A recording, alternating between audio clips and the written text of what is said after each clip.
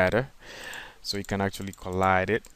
And the collision data is from the fast context geometry, which is in a kind of a low res resolution right now, but it will be okay. And for the behavior type, if we actually put it under stick on collision, so stick on collision or stop on collision pretty much should do the same thing if I'm not wrong, but I'll just do stick on collision so that they just stop. And I'm gonna drop in a force so that way they drop. We can give it gravity pretty much, and gravity is a 9.8 in real world values, and I'm gonna just drop in the scale to anything that you feel like. And usually if you realize I never give any values for anything, I just drop values however I feel like it's gonna be. So if I play this now, ooh, they go up, but I actually want to make them go down, and I probably want to add a drag to that because they're going up like so fast. So now I'm gonna go ahead and actually reduce this to something lower because I think it's too strong. So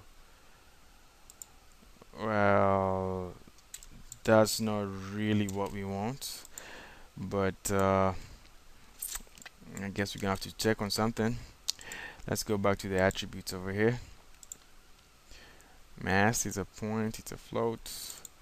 Go back inside. Let's do force directly. Let's play that. Okay. Well, that force is still too strong, so we're gonna say 2. And we're gonna play that.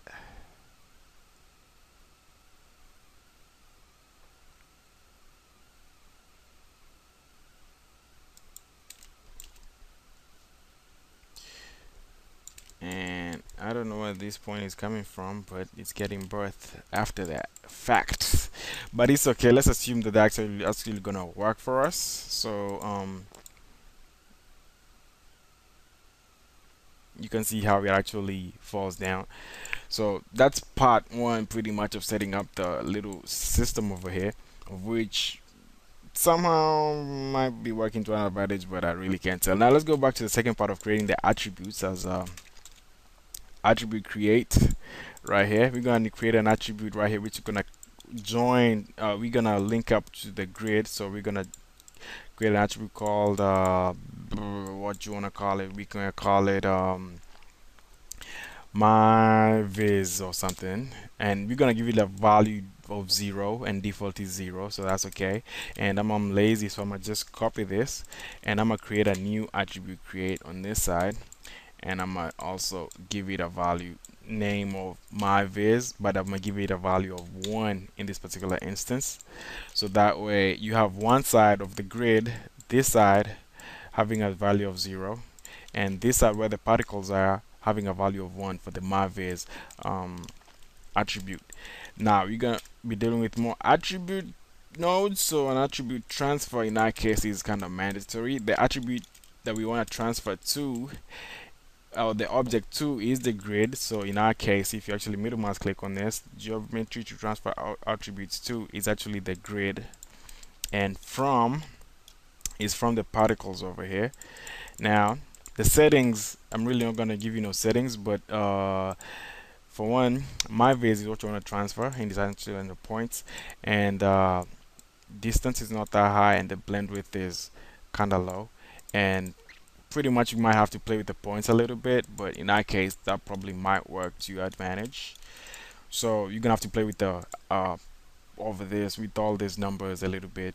I'd encourage you to actually play with those. Now to visualize this under attribute one more time, if you go to, we get a paint node over here which you can actually visualize our attribute, and it paints stuff, but we actually don't want to paint stuff. Actually in our case we want to override the color, which is actually CD, with our attribute over here which is actually called my viz, which as usual I'm lazy like that. I'm gonna just go ahead and paste the value over here and paste it. Now I'm gonna go ahead and increase my grid over here resolution to 100 by 100, so that way you kind of had a little bit detailed. And I'm gonna go ahead and play this if it actually does do the correct thing. And for one, you want to visualize the data obviously, so here's the visualize attribute range. So if you play this, you can see how it does the thing, but our attribute transfer is actually kind of high, so you want to reduce that. And I think I'm going to increase that grid size. Alright, actually probably want to reduce the font size a little bit. Let's visualize that. So I'm gonna reduce it again. You're gonna, everything's procedural, so really there's no worries about the end result while you're working on it.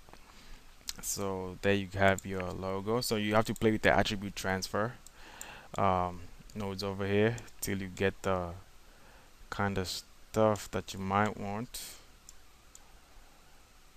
I think we got a smooth transition right there, so you might as well let that play. And I think I like the values over there. And well, you might want to reset the M to a different value, but and for one, actually you can also create a different kind of effect depending on how you actually want to do the whole thing. So let's say right after the resample over here, we can drop in a sort node. So that way we can have a different kind of, instead of resetting the M, we can actually reset the point to, let's say, proximity to point, let's say. And well, let's see, we got a transform on the top over there. Let's shake this off, and we're gonna bring these guys up, then bring this eye over here. Now if I actually move this point to the negative X direction, then in the negative Y direction, and then we look under the point numbers, all the point numbers start from here going that way, so you got a different kind of effect. And now actually, if you remember, Houdini is actually completely procedural, so everything still lines up exactly like you would want it to on the top. So you know, placement of nodes actually really does matter in Houdini, so make sure you place your nodes correctly. So now if you play this one more time, it's gonna play completely different from before. So play this, and now you can see the logo actually kind of plays in a little bit of a different manner, which is kind of neat. And yep, it forms from the left to the right, so that's pretty good. And pretty much now we got a data set up for manipulation attribute wise. So now pretty much you can play with it in any given kind of way. You can have points. Well, let's even stop the app and let's do an attribute promote. Since we're gonna be dealing with a lot of points, I mean attributes, let's do an attribute promote of the myviz from a point to a new class, which is actually primitive. So since you're dealing with now we got a primitive class which is called myviz, and now you can actually, let's say, do a poly extrude, I would say,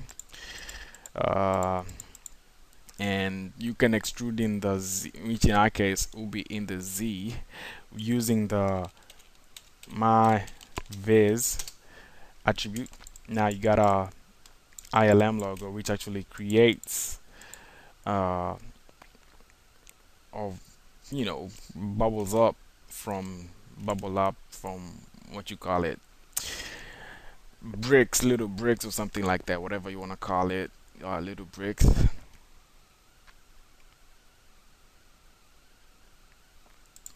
So that's one idea that you might have. Another idea which you might have also is well, now that you got an attribute promote over here, I can actually go ahead and branch it off again and drop in a pop net, and we're gonna check this out and drop in a source, and we're gonna be using the fast context geometry, and we're gonna be using what we got. We got an attribute on the surface, so it's called myviz. And I'm just lazy, I got everything over there ready, and we're gonna birth probably constant activation of 1,000 points, let's say. And let's play this, so you get the points being birthed from the point over there. So I know background will change it